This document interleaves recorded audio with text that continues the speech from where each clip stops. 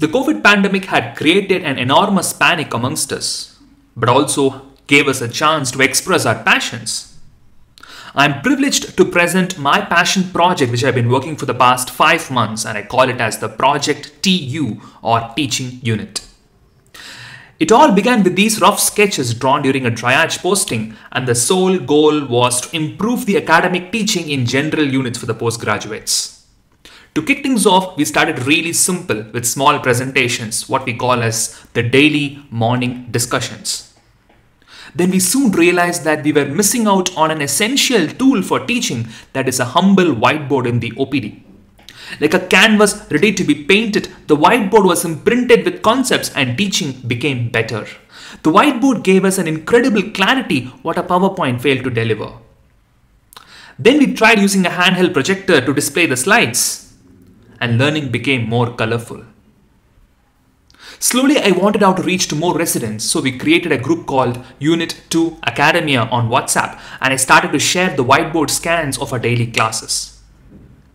Then came short case scenarios, which was a great way to teach. And we utilized the problem-based learning approach so that the postgraduates can apply their learned theory in actual case scenarios.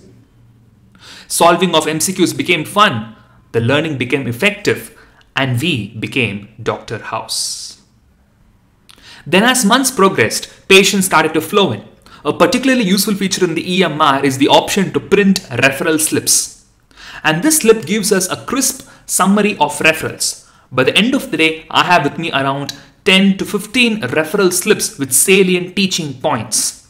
And I summon my residents to the EMR rounds where I discuss each referral by opening the case record and see what I missed and what I got right. In the process, they learn how to elicit a proper history, how to describe the findings properly, how to refer a patient appropriately, and how that particular patient has been managed in the specialty. But not all the residents can attend the rounds due to space constraints. So the question arose, can I teach more? Can I reach more? So at home, I recorded short, crisp videos and I shared with them. So hi, welcome to the EMR rounds, and I saw this patient on this Friday. He came with complaints of unilateral twitching on his left eye. The patient had this typical twitches, or what we call as kannu tudikkidu. So where the twitches were present, the twitches were present below his left eye, at this area exactly. The patient was wearing a mask, so I wasn't able to find exactly where it is. So I asked him to move the mask, and then I was. And the playlist of the online EMR rounds continues to grow every single day. So what we're aiming to achieve here is to blend the learning process by inculcating both the online as well as the offline teaching methods. Then I realized that I need to give a holistic learning experience. So whenever I took a class, I gave them a handmade summary of the topic which can be easily reproduced in exams.